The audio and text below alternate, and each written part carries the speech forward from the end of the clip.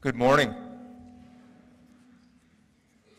I want to thank you all as well for coming, and may God's grace and His peace and His mercy be with us as we've gathered to hear from Him, and even in the verses that Jason just read for our Advent reading of hope, that God would see us even though our righteousness is as filthy rags, but that He would take us as a potter and He would mold us as clay in His hands, and He would bring us to salvation. And so we thank Him for that.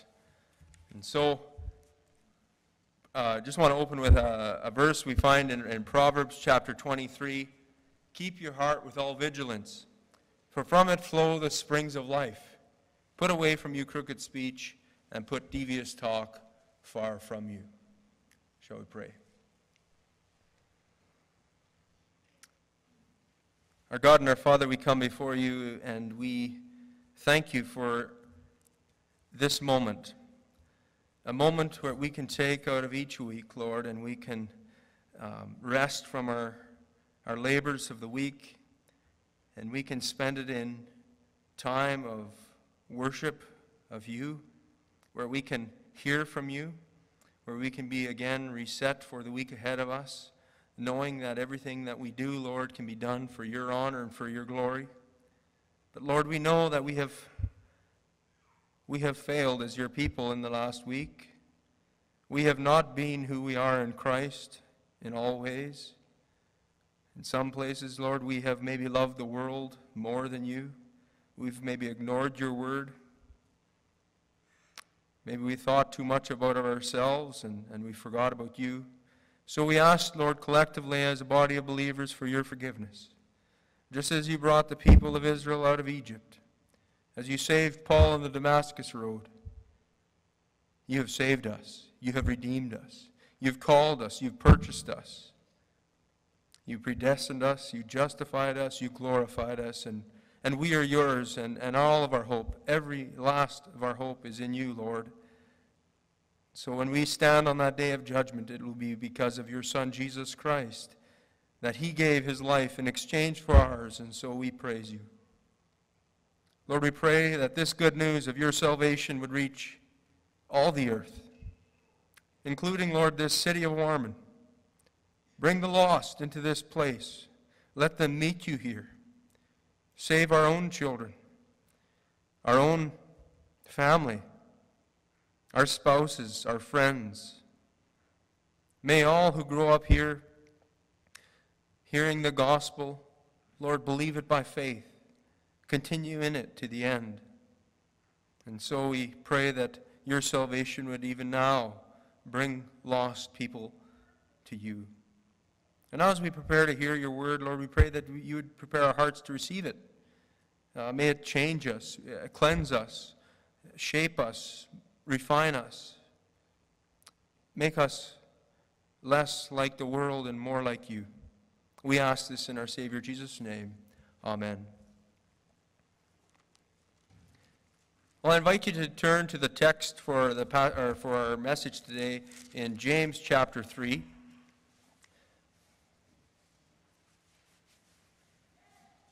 James chapter 3, verses 1 to 12.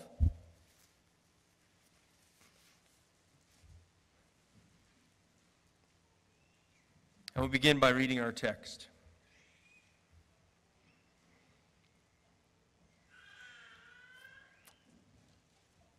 James chapter 3, verse 1, My brethren, be not many masters or teachers, knowing that we shall receive the greater condemnation.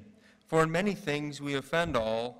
If any man offend not in word, the same is a perfect man, and able also to bridle the whole body. Behold, we put bits in the horses' mouths, that they may obey us, and we turn about their whole body. Behold also the ships, which, though they be so great, and are driven by fierce winds, yet are they turned about with a very small helm, whithersoever the governor listeth. Even so the tongue is a little member, and it boasteth great things. Behold, how great a matter a little fire kindleth. And the tongue is a fire, a world of iniquity. So is the tongue among our members, that it defileth the whole body, and setteth on fire the course of nature, and it is set on fire of hell. And for every kind of beast, and of bird, and of serpent, and of the things in the sea is tamed, and hath been tamed of mankind, but the tongue can no man tame. It is an unruly evil. It is full of deadly poison. Therewith we bless we God, even our Father, or the Father, and therewith we curse men, which are made after the similitude or the likeness of God. Out of the same mouth proceedeth blessing and cursing. My brethren, these things ought not so to be. Doth a fountain send forth at the same place sweet water and bitter? Can the fig tree, my brethren, bear olive berries? Either the vine figs? So can no fountain both yield salt water and fresh water. Thus far the reading of God's word.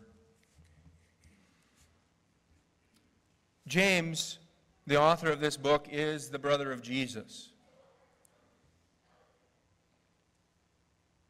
And if we look at the whole book of James, this whole letter, we would see, just as it is in our text, he has a big focus of his is bringing the Christian believer to maturity, sanctification, as we talked about or heard about in Deeper Life messages.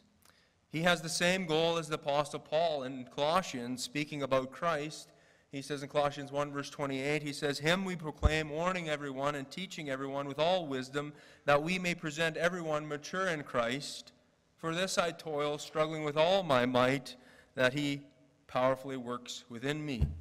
So this is the same pastoral burden that Paul has, is what James has here, is to bring us, his readers, to spiritual maturity in Christ, so that our whole beings would be permeated by Christ, that every area of our life would reflect our Savior.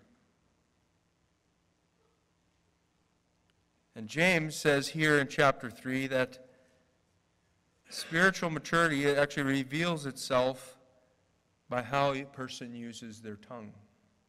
Having control, mastering the tongue is actually one of the clearest marks of a true Christian, a genuine believer. It's essential for gospel ministry. I don't have a title for my message, but the way the message came about, I had finished preaching out of the book of Job, and I had all kinds of ideas of what I should preach on, and I had some a few experiences where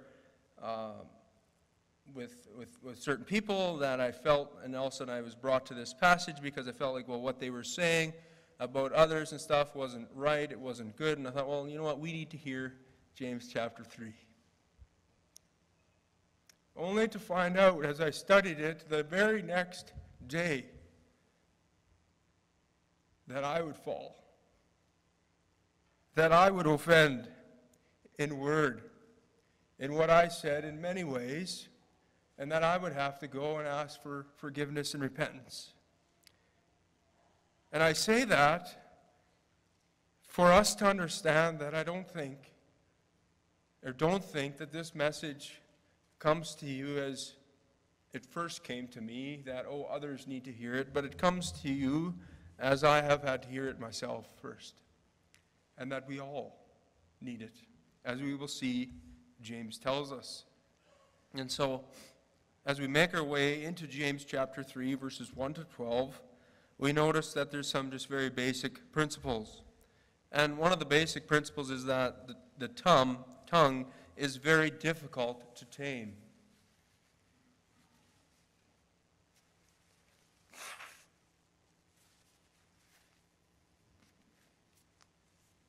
James gives a word of wise counsel to those who would be masters or teachers in verse 1. Not many of you should become masters, he says, or teachers, because you receive a greater condemnation, or you're going to be judged stricter or greater strictness. And why would that be? I think one of the reasons would be is because as a teacher, you need to understand that you have an influence, that you have a potential to influence for good or for evil. And whatever you teach, no matter what you teach, words lie at the heart of the teaching. How do we teach people? We teach them by example, but we're always explaining our example by our words. And so to have an unreliable tongue can produce the same effect in those we are teaching. There should be a multiplying effect when we teach, which is, if you're a teacher, you recognize a great responsibility. But it's also a great opportunity. And notice James in verse 2, he doesn't speak as one because he's Jesus' brother, because he's been with him and he knows him and all of his experience. He doesn't speak as one who's achieved this level of controlling his tongue, or as one who's arrived. He is very aware of his own shortcomings, for in many ways we offend all. Or we stumble, we all stumble, he says, in many ways.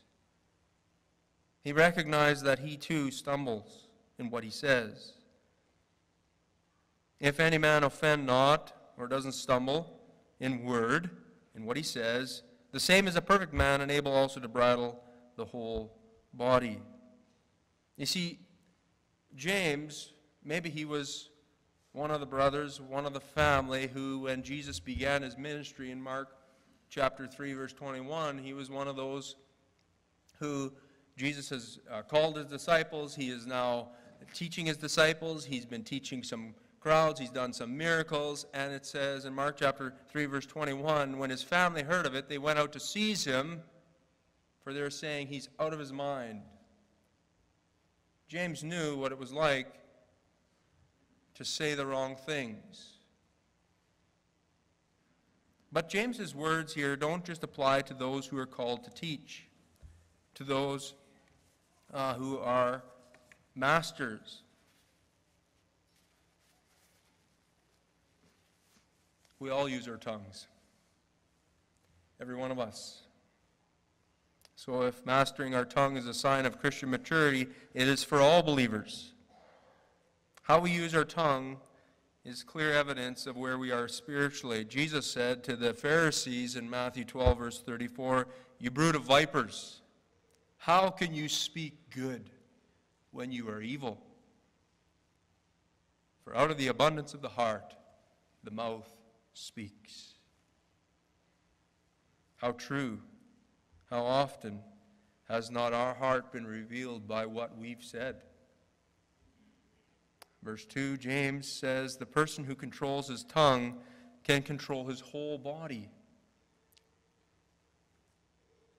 And if he doesn't stumble, or if any man offend not in word, the same is a perfect man, and also able also to bridle the whole body.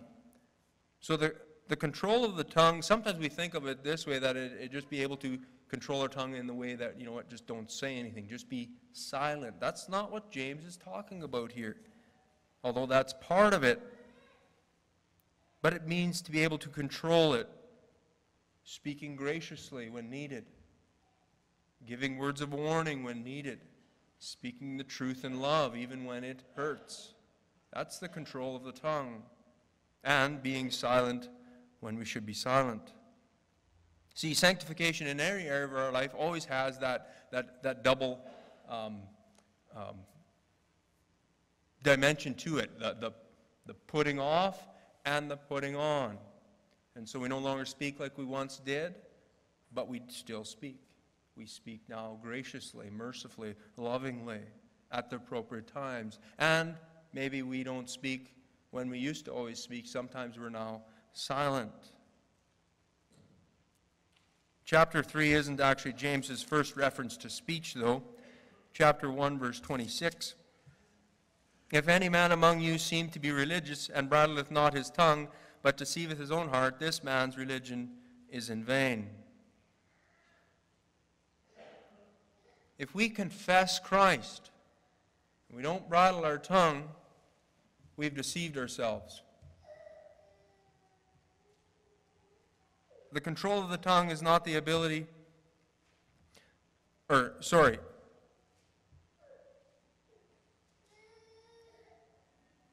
yes, if we, or in verse 26 here, he is talking to those who would call themselves believers, and we need to, again, it's one of those checks that we have in the Scriptures.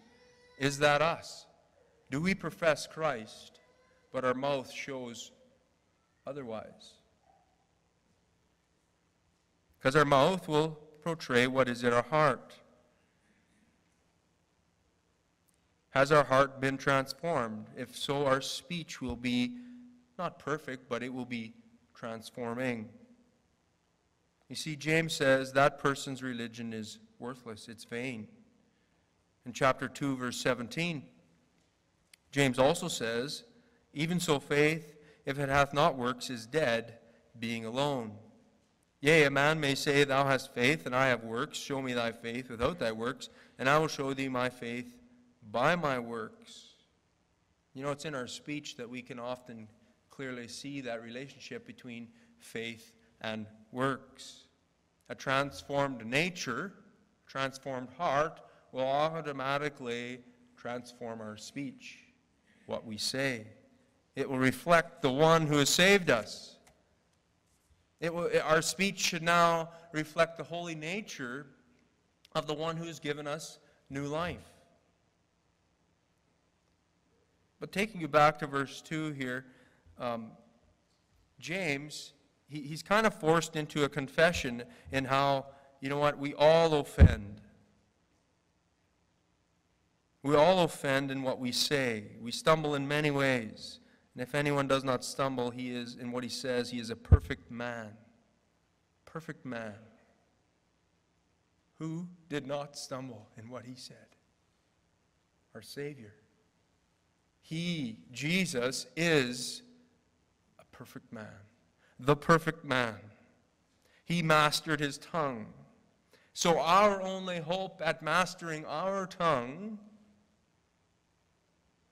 is if we are Christ, and that we put our tongue under the control of Christ, under the control of his Holy Spirit. Our only hope is that we were continually, by the power of his Spirit, being made increasingly like him. And this is a battle we wage, not just the first years of our Christian walk. This is an enduring battle. This is a lifelong battle. It is fought continually, daily, moment by moment. Are we fighting the battle of our tongues? Or have we given up?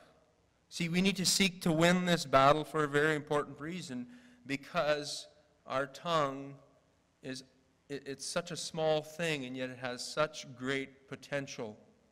So the tongue, number one, is difficult to tame. Secondly, I want us to see the disproportionate power of the tongue. And James uses these two very familiar and common illustrations to make the point very simple and clear for us to understand. In verse 3, behold, we put bits in the horses' mouths that they may obey us, and we turn about their whole body. The tongue is like this small little bit in the mouth of a horse, and with that small bit, we now have control of the great energy, the power, and the strength of this horse. We control it. So the little object, it's way out of proportion to what the power that it wields in controlling the horse. Or verse 4, behold also the ships, which though they be so great, are driven by fierce winds, yet are they turned about with a very small helm or a small rudder, whithersoever the governor listeth. So ships too, you know, and James wasn't, like, there was big ships in James's day too. The ship that carried Paul, remember, or was supposed to carry him to Rome, didn't quite make it, had 276 people aboard. We read that in the Acts of the Apostles. And so we've got these great, heavy, big ships, and yet they're turned by a small rudder. See, the rudder's size is out of proportion to the whole of the ship, and yet it is what controls it. And James goes on, verse 5, he says, that's what the tongue is like. Even so, the tongue is a little member, and boasteth great things. Why does James say this? Because he wants us to realize how powerful, how much power the tongue wields, both for good and for evil. The tongue, Jesus says, brings out the thoughts and the intentions of the heart. It is from within, out of the heart, the mouth speaks. And some of us are so used to the polluting words of our own tongue, the disregard for those God has made as an image, and how we slander and use our tongue that we don't even notice the harm we do to others or how we tarnish the name of our Savior. And yet there is a positive side. Solomon talks about it in Proverbs in many places, and I'll just quickly reference to him. He contrasts the negative side and the positive side to the tongue in Proverbs 12, verse 18. There is one whose rash words are like sword thrusts. So they do harm, they hurt, they kill. But the tongue of the wise brings healing. Proverbs 15:1, a soft answer turns away wrath, but a harsh word stirs up anger. The tongue of the wise commends knowledge, but the mouths of fool pour out folly. A gentle tongue is a tree of life, but perverseness in it breaks the spirit. So James here, like Solomon, sees the tongue as an instrument of extraordinary power in proportion to its size. And it is connected, we see from other scriptures, to the heart. Whether the heart is hardened by sin or it has been recreated by God's grace. So even though it's small, it has great influence. It can do great damage, or it can bring great restoration, great healing. James's main purpose, though, in writing about the tongue is to bring about conviction of sin. Because the tongue is difficult to tame. Actually, it's impossible to tame in our natural selves by our natural strength. So also the tongue is a small member, yet it boasts of great things. It's difficult to tame. It's out of proportion, or it has a disproportionate size to the power that it wields. And thirdly, he gives us an example of the destruction of the tongue. James gives us, again, a few brief examples or illustrations to make his point crystal clear of the destructive power of the tongue. The tongue is a fire, verse 6. The tongue is a fire in a world of iniquity. So is the tongue among our members, that it defileth the whole body, and setteth on fire the course of nature, and it is set on fire of hell.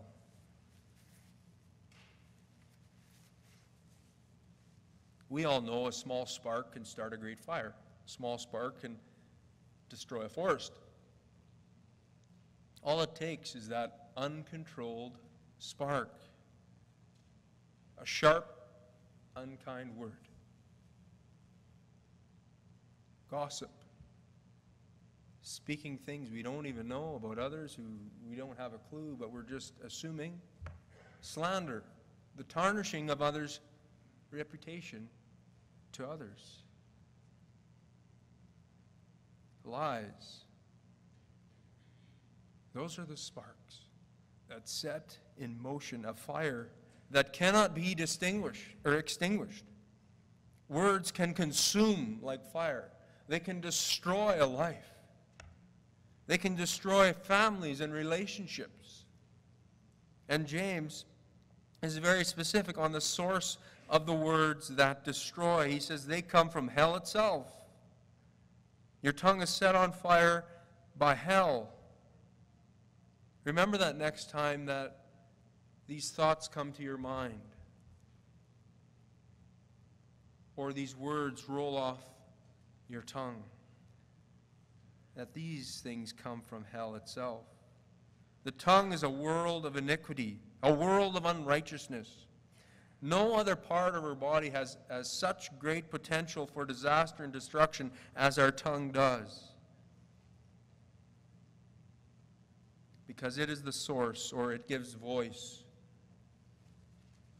to our inner man, to our heart, to the sin from within. The tongue defiles, stains. The tongue is set among our members, defiling the whole body, staining the whole body. The tongue doesn't just stop at staining itself. No, it spreads evil out and it stains our whole body, our whole being. It's like eating garlic. You start eating garlic and you love garlic and it's good for you and you're feeling healthy and you begin to eat it every day. And soon you don't even notice the smell anymore. It's just great and it's lovely. But everybody else around you knows exactly what you're doing.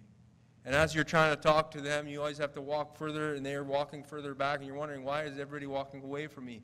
It's because the smell hasn't just permeated your breath. It permeated your every pore of your body. Or like you're doing the laundry, and your wife puts in a white load of laundry, and you come along and think, oh, it just started. You quickly throw your red shirt in.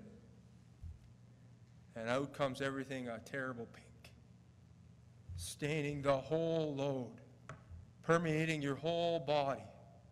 That's what this tongue that is set among our members does if we do not bridle it or control it. It is actually like the devil himself in verse 8. It's an unruly evil or a restless evil. It's the unbridled tongue is like Satan. He's restless. He's going to and fro, seeking whom he may devour. And the tongue is marked by evil, or the unregenerate tongue is marked by evil, always attacking others, seeking to lift themselves up, speaking untruths or falsehoods or gossip or slander about others. It is full of deadly poison. Verse 8.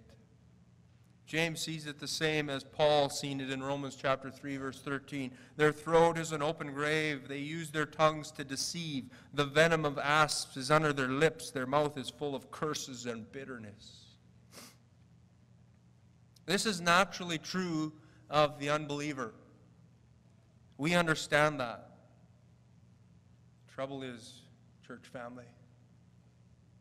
And what concerns James here is that those same destructive words can flow off a believer's lips. And how often don't we demean or belittle, slander, or gossip about a brother or sister in the church?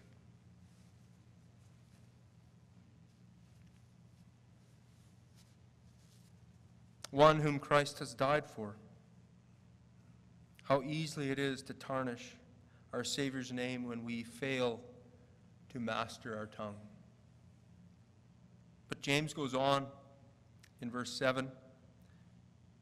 Every beast, every kind of beast, and of bird, and of serpent, and of things in the sea is tamed and hath been tamed of mankind, but the tongue can no man tame. It is an unruly evil, full of deadly poison. Therewith bless we God, even the Father, and therewith curse we men, which are made after the similitude or likeness of God. Out of the same mouth proceedeth blessing and cursing. My brothers, these things ought not so to be. And does a fountain send forth at the same place sweet water and bitter? James has already said in chapters 1, verse 8, that a double-minded man is unstable in all his ways. And here he speaks of one who's a double-mouthed man, or one who speaks out of both sides of his mouth, or what sometimes has been described as someone who has a forked tongue. He is a contradiction. He is a contradiction that ought not so to be. He is like a spring pouring forth from the same, both fresh water and salt water. James says that doesn't happen. What James is saying is a man who doesn't bridle his tongue is more contradictory than nature itself. You won't get fresh water and salt water of the same spring. Like a fig tree bearing olives, it doesn't happen, or a grapevine producing figs. It does not happen. And James's words are sharp. They are words that pierce like Hebrews, and they discern the thoughts and the intentions of the heart. We are created in the image of God for what reason? To worship Him and to bless Him.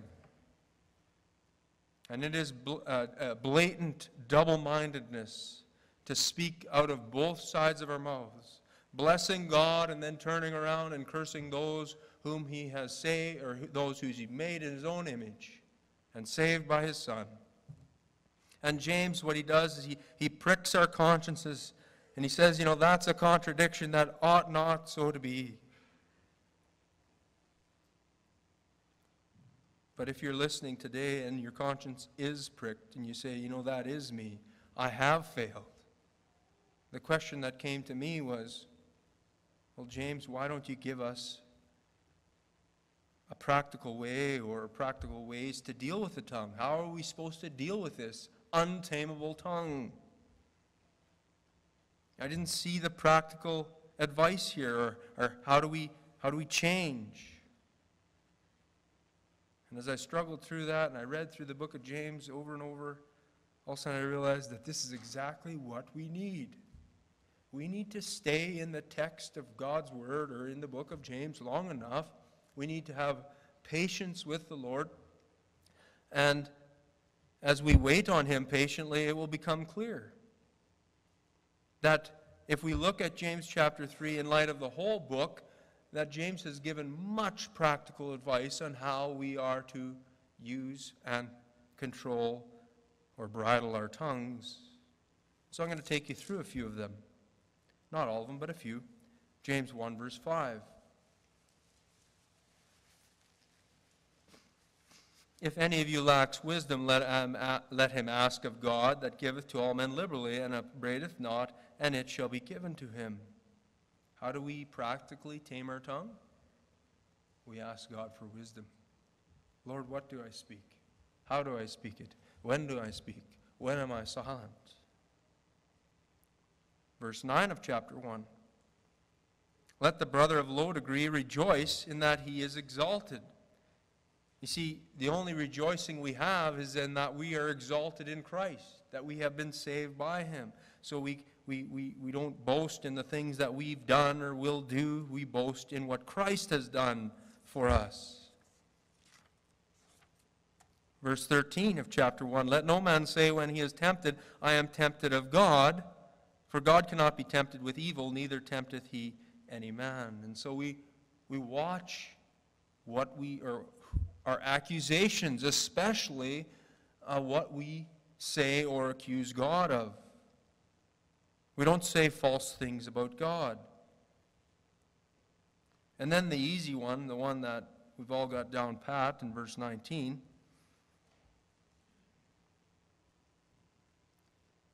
Wherefore, my beloved brethren, let every man be swift to hear, slow to speak, slow to wrath.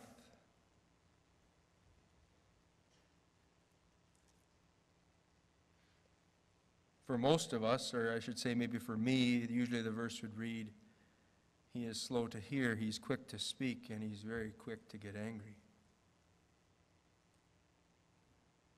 This is how we practically bridle our tongue. We listen first. We think about what we speak. We're slow to anger. Chapter 2, verse 1. He gives an example. I'm not going to read the whole thing there, but he gives an example of a rich man coming to your gathering and a poor man. And you just pay all the attention to the rich man because you think, you show partiality to them. And you don't really worry about the poor man who's dressed in rags. And he says, we don't do that. We need to learn Christ's way, the gospel's way. We treat the rich and the poor with the same love, the same respect. We don't show partiality.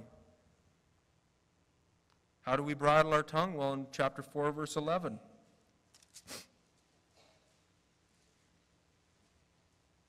He is talking to those in the church. This is for us practically, brothers and sisters. Speak not evil one of another, brethren. He that speaketh evil of his brother and judgeth his brother speaketh evil of the law and judgeth the law. But if thou judge the law, thou art not a doer of the law, but a judge.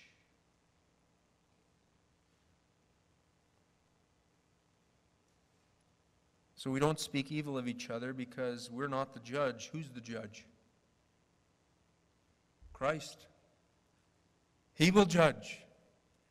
So we don't become the judge. We allow Christ to judge. Chapter 4, verse 13. We don't go and boast on what we're going to accomplish. Oh, I'm going to go there, he says. In those verses, he says, I'm going to go there, I'm going to do this and that, and I'm going to make a profit, and then I'm going to return, and I'm going to do this and that. No, he says, we don't boast about those things. We say, if the Lord wills, we will go do this and that. And we're never to hold a grudge, or we're never to grumble. James chapter 5, verse 9. Grudge not one against another, brethren, lest ye be condemned. Again, behold, the judge standeth before the door. So we don't hold grudges against each other. We don't grumble against each other. Verse 13 of chapter 5. We are to speak to God in prayer whenever we suffer. Is any among you afflicted? Let him pray. We're to sing to the Lord. Is any merry? Let him sing psalms. We confess whenever we have failed. Verse 16. Confess your faults one to another, and we are to pray for others in need. Pray for one another that ye may be healed. The effectual fervent prayer of a righteous man availeth much. And then verse 19.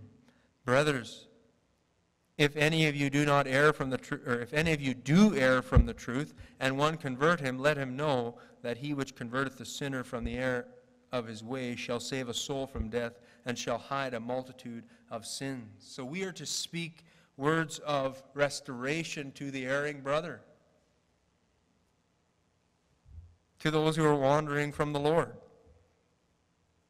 So when we read James chapter 3, 1 to 12, in the context of the entire letter of James, we see that James's sobering analysis of the tongue is surrounded by the most practical counsel for every one of us in our day-to-day lives.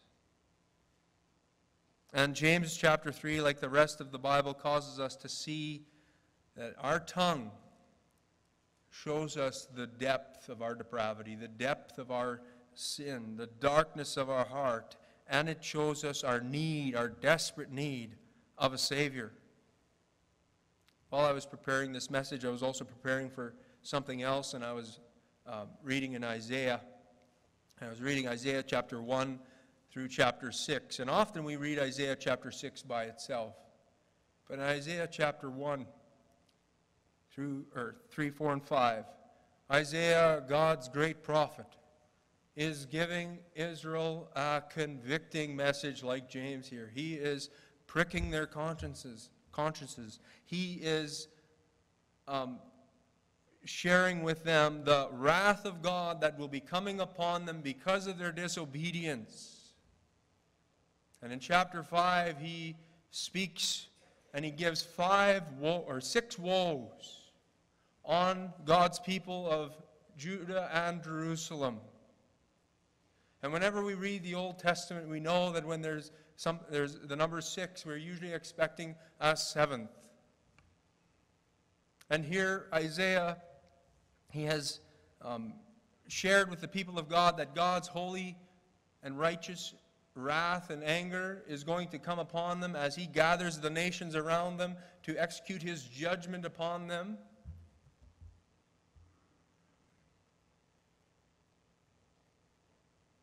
And then there's the 7th woe in chapter 6. Do you remember on whom Isaiah pronounces the 7th woe?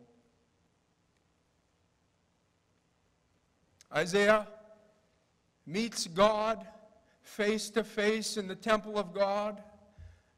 God's train of the train of his robe has filled the temple.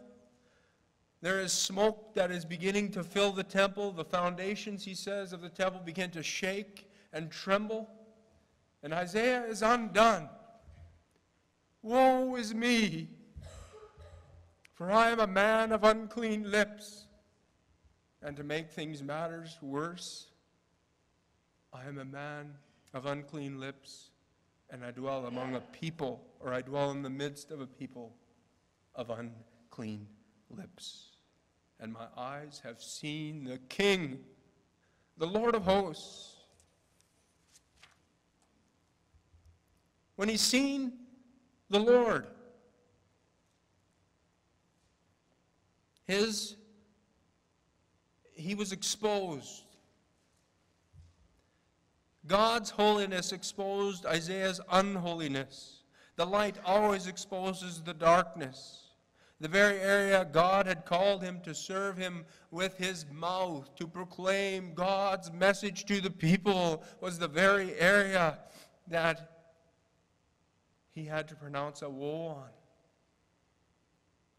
Wretched man that I am, woe, woe, woe is me, for I'm a man of unclean lips. You see, sometimes and often I think we have it a little bit backwards. I know I sure do.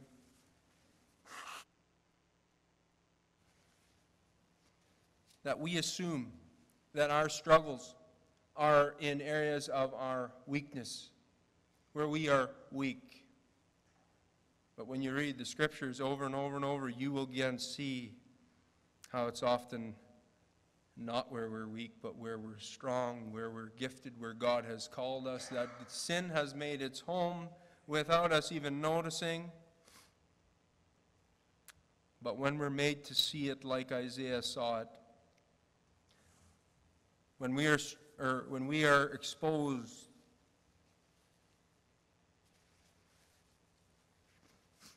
our self-deceit is laid bare, and we are brought to repentance, then God can make us and use us as he was going to do with his servant Isaiah. Remember, as Isaiah pronounces the woe, the angel of God takes tongs and he takes a hot coal off the altar and he touches it to Isaiah's lips, and he purifies Isaiah's lips. And God says, who will go for me? And Isaiah says, I will. You see, it's only when we repent, only when we recognize our sin of our tongue, our lips, confess it to the Lord, that he can take and renew us, cleanse us, make us a new creation in Christ, and then use us, send us out. See, notice how God lovingly regenerates us in James chapter 1, verse 18.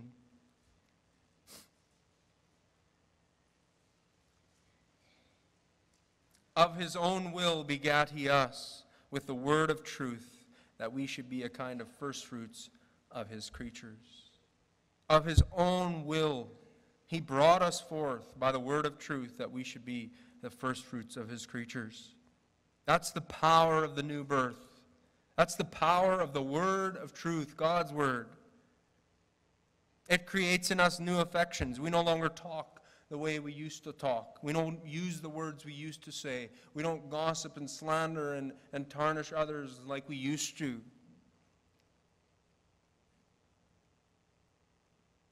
But the word of truth doesn't just help us begin the new life in Christ.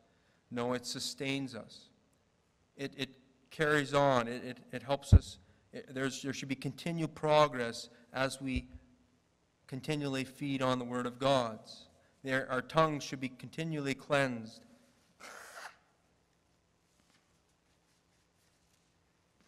Transformed by the word of God. As our hearts hear God's word again and again, it is renewed, and it begins to produce in us a transformed tongue. And so we need to allow the word of God to dwell in us. We need to give opportunity for the word of God to dwell in us so richly that we can't speak with any other accent. Like Christ, he's tempted in the wilderness. He says, you know what? He tells Satan, man shall not live by bread alone, but by every word that proceedeth out of the mouth of God. The more we feed on the word of God, the more the word of God will do its sanctifying work in us. Think of Jesus Christ, our example, our Savior. In Isaiah chapter 53, Isaiah is prophesying about what we've seen, or what the gospel writers wrote happened. He was oppressed, he was afflicted, and yet he opened not his mouth. He is brought before the lamb as a lamb to the slaughter, and as a sheep before her shears is dumb, so opened he not his mouth. Why? Why was Jesus silent? Because as he stood before the high priest, and as he stood before the judgment seat of Pontius Pilate, he was silent because he was accepting the verdict of guilty, because in a sense he was guilty because he took all my words. The times I have cursed, the times I have slandered, the times I have used my tongue to degrade those whom he's made in his image. And he took that guilt upon him.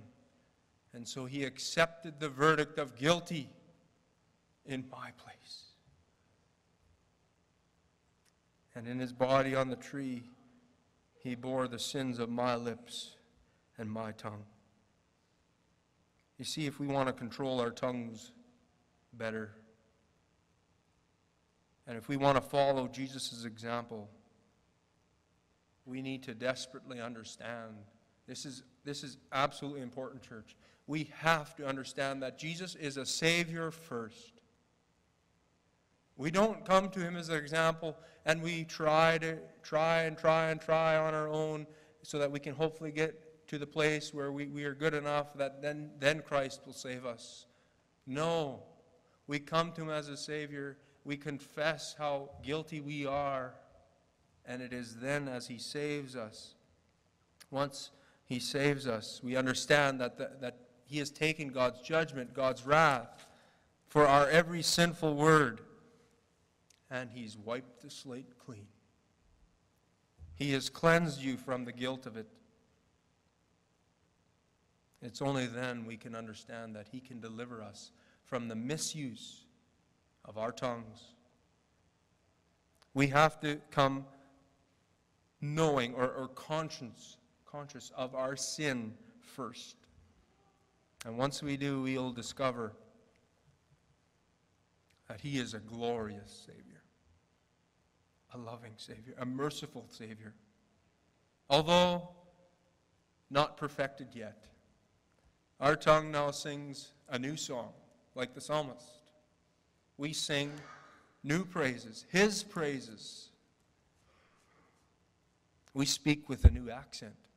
We speak as one who sounds a little like Jesus, because we have found pardon, we have found renewal in him. Keep your heart. We began with Proverbs. Keep your heart with all vigilance, for from it flows the spring of life.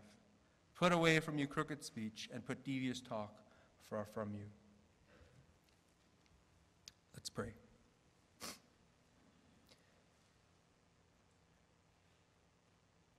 Lord, as we come before you, we don't have much words to say, except for the fact that we see and we know we are guilty before you in the words that we speak, in the thoughts that we think. We have not spoken of you in a way that is always edifying, or spoken of those you've made in your own image in a way that is pleasing to you. Lord, this message hits home to each one of us today. We ask, Lord, that you would bring us to a place, not just recognizing that, but to a place of true repentance. That we would desire to speak like you, that we would desire to have an accent that reflects you, that one that shows mercy to others, shows love and grace instead of judgment and slander and gossip. Help us, Lord, to bridle our tongues, control our tongues. We ask you now for wisdom in words to say, words not to say, when to say them, how to say them. We ask that you would control us by your Spirit. And Lord, we just cast ourselves before you, and we rely totally on you, your Spirit, and your Son, Jesus Christ, who has saved us, to sanctify us, to bring us to a place where we reflect who you are, that we as a church would encourage one another with the words that we speak. And the more and more, Lord, as we look into your word, we feed on your word, that you would do your sanctifying work of all of our tongues. We thank you in advance for the answer of this prayer. We pray in Jesus' name. Amen.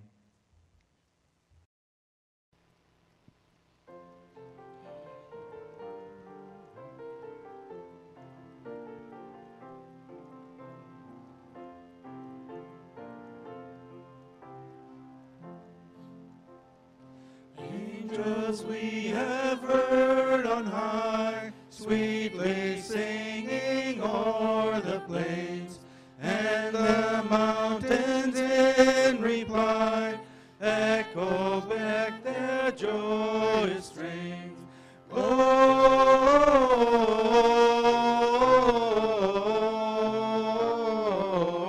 Gloria in excelsis Deo.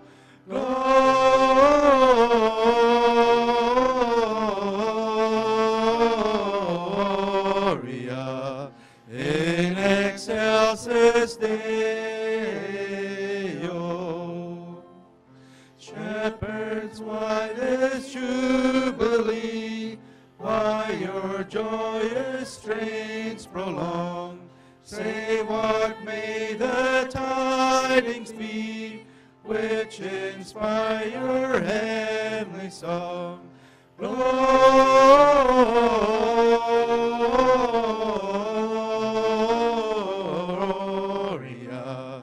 in excelsis Deo.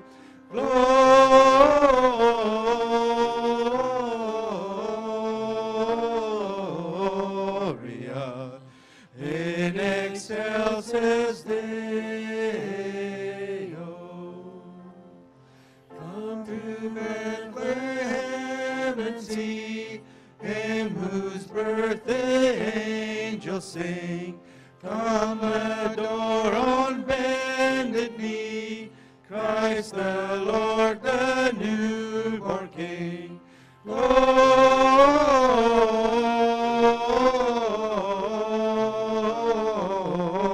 Gloria in excelsis Deo.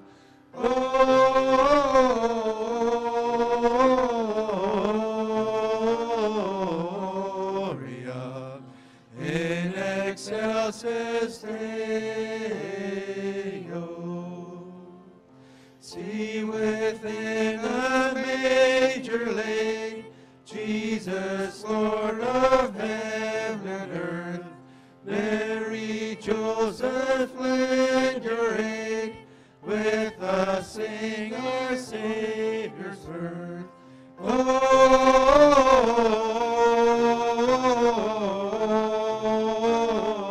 Gloria in excelsis Deo.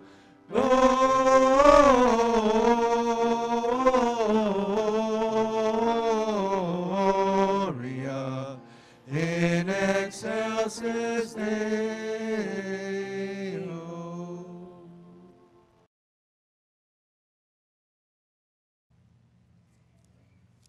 I don't come to you, or I haven't preached this message to you as one who has not, as James said, stumbled in many ways. And so I bring the message to you as one that, as I mentioned before, you know what, I was brought under great conviction as I studied it of my own life, actually to the point where I wasn't going to preach the message. I told the Lord, no, first I'll get better. And it was then that I was convicted by His Spirit, says, you must preach this message because it's for you. It's for all of us. And so even though we stumble in many ways, we offend in many ways, we trust in the one who has not stumbled in word, but he is the perfect man. And we trust in him and his Spirit to help us to be able to bridle our tongues as his children. So let's go this Christmas season, this Advent season, as we already sang, using our tongues to praise the one who has given us this great salvation. Let's bow for the benediction. Now the God of hope fill you with all joy and peace in believing, that you may abound in hope through the power of the Holy Spirit. Amen. You are then dismissed.